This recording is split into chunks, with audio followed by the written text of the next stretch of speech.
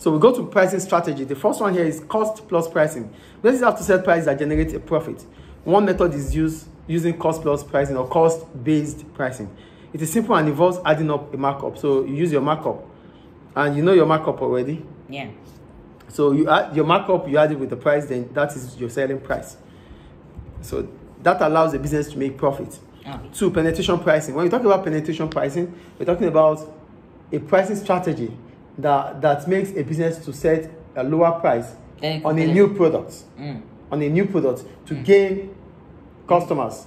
That is what penetration pricing is. So the aim of this strategy is to get the product established in the market. Once this objective has been achieved, the price slowly increases to higher levels. There are 2 main reasons why a business might use this strategy. 1, it is hope that consumers get into the habit of buying the product when the price is low. So they get used to buying that product. So gradually you increase the price. But they get emotionally attached already, so they wouldn't want to stop buying, even if the price is increasing.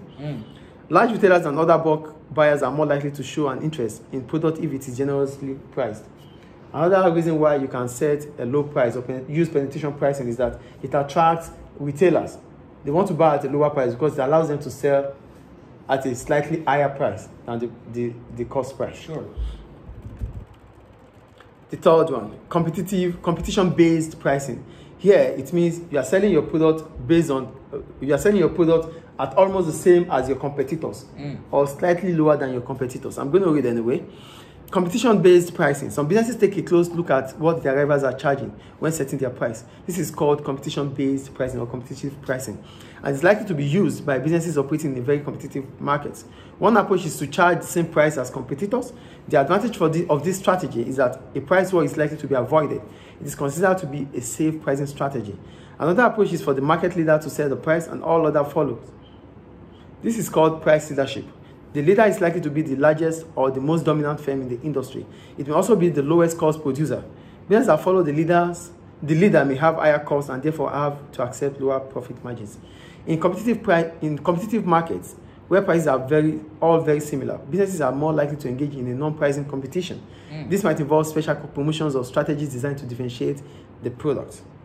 Finally, a business might lower its price for a temporary period to drive out competitors or competition. This is called predatory pricing. I explained that already. The aim is to lower prices for a period of time to make it difficult for rivals to compete. If the strategy worked, some rivals would eventually leave the market and allow others to raise their price again. So what's that? However, I'm going to explain, please. However, the predator will now have a larger market share. So, competitive-based pricing means before you set your price, you checked on competitors. You check the price competitors are selling. So you set your price according to those of your competitors. That is what competitive-based pricing is, or competitive pricing. So from there, the advantage is that there's not going to be price war. We are all selling at the same price. So nobody's charging higher than me and nobody's charging lower. That is price war. Do you get it here? The advantage about competitive pricing is that it avoids price war, which means some people are not going to charge higher or lower to gain customers. Is it clear? Sure. Aside that, we have what we call so they say in a competitive market, when competitive pricing is being used, most of the time when we have competitive pricing, businesses will try to use a non-competitive, non-price competition, like product differentiation, finding a USP for your product, using advertisements. Sure. You would not increase price, but rather you find a way to attract customers by not using price war. So you try to use other ways, other methods to convince customers outside price. That is non-price competition. That allows you to differentiate your product. You might use a unique selling point, maybe branding or whatever. So it's not all about price. It's all about the presentation. For competitive pricing, you cannot use. It's competitive pricing. It means you are charging almost the same price. So there's no price war. The only thing you could do is you find a way to attract customers without price. Like new services? New services, adding value, whatever you can. New features, whatever you can, aside price. Is it clear? Yeah. And they talked about destroyer or predatory pricing. Here, this is when, then we have the price leader. For price leader, we're talking about the largest business in the market or the most dominant business in the market, because they are able to reduce their own cost. they set the price and others have to follow. If you are not following their price, if you are not setting the price the same as they have set their price, you might be losing out. Yes. So that is price leadership. I think it's clear. Clear. Then we have the predatory pricing, where a business is aiming at taking competitors off the market by charging a lower price. And as soon as lower price than the competitor. Lower price than what the market is selling, the market price. So this allows customers to start buying from that business. And as time goes on, those that are unable to to sell at that price will leave the market. And as soon as they leave the market share increases for those for the business that has that motive. Then it can increase its price again. Yeah. So most of the time, predatory pricing might lead to monopoly. Is it clear? Clear. So that's about competitive pricing. Cheeky way to reduce competition. Yeah, you get it. The third one, price skimming or creaming. For price skimming, it simply means that you set a higher price at the initial stage of the product to give consumers the perception that the product is of great quality. Is it clear? Sure. So as soon as you have generated high revenue, then you can start reducing the price, because if the price is high, competitors will have an eye on it too. So before competitors start coming into the market, you have really made your own. You have covered up for your cost. Sure. Do you understand what penetration or what price skimming is? Is it clear, please? Yeah. Then we have promotional pricing. For promotional pricing, these are when you try to sell at a reduced price. Lowering price for a product for a short period of time.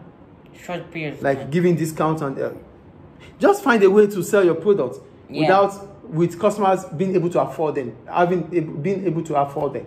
That is promotional pricing.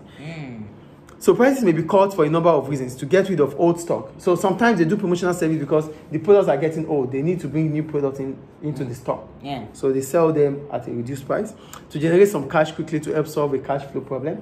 Sometimes you have to sell off so that you can generate revenue. Yeah. Generate cash to generate renewed interest in an existing product. You want customers to have interest again in the product that they stopped buying. Yeah. To attempt to win a larger share of the market by encouraging brand switching. So you want to attract more customers to your product by making them to stop buying from your competitors. These are the reasons why there is promotional pricing. Is it clear? Makes sense. The next one is discounts and sales. Businesses often cut prices for a short period of time. They have sales where goods are sold below the standard price. Some of these sales are seasonal. So for discounts, a certain percentage are taken away from the initial price. That is discounting. Is it clear? Yeah. To encourage sales. Then we have psychological pricing. For psychological pricing, it means you are selling, you charge a price that is slightly below a whole number. So instead of charging for $1, you charge for 0.99. What's the difference? What's the difference? But to you, you would think you are not paying $1. You are paying less. So it's working on your side. It's only £1 less. But you're not paying $1. That's the point. So it works with your psyche. So it makes customers to feel that they are not paying large amount of money on the product. Okay. You get it? It's a trickish way to make customers think that they are paying lower price for a product. Sure. Is it clear? Then we have the loss leaders. Some products are sold at a price lower than cost. These are called loss leaders, not price leaders, and are popular with supermarkets. The objective of this strategy is to draw customers into a store where they will buy the loss leader. Once in the store, it is hoped that customers buy other products. Overall, this will generate a profit. Okay, well. What they do is this. They sell a product at a price lower than the market price, lower than even the cost. But the objective is to attract you to their store. And then as soon as you go into their store, there are other products you would want to buy that would allow them to generate profit. We call them loss leaders. Do you get it? Yeah. The product is a loss leader. Yeah. It's a loss leader because similar products are sold above the cost price, but the product itself is being sold below the cost price. It's a lost product. Sure. But being attracted to that lost product allows you to buy other products in that supermarket that will generate more revenue for the business. Sure. That is what we call loss leader. Do you get the strategy? Yeah, I get it. The objective is to attract customers to a supermarket. True. to buy that product that is lost and to buy other products that will generate more revenue. Is it clear? Basically, buying the main product to buy more product. Is it clear? Is it clear, please? Clear. So those are pricing strategies. Basically, make it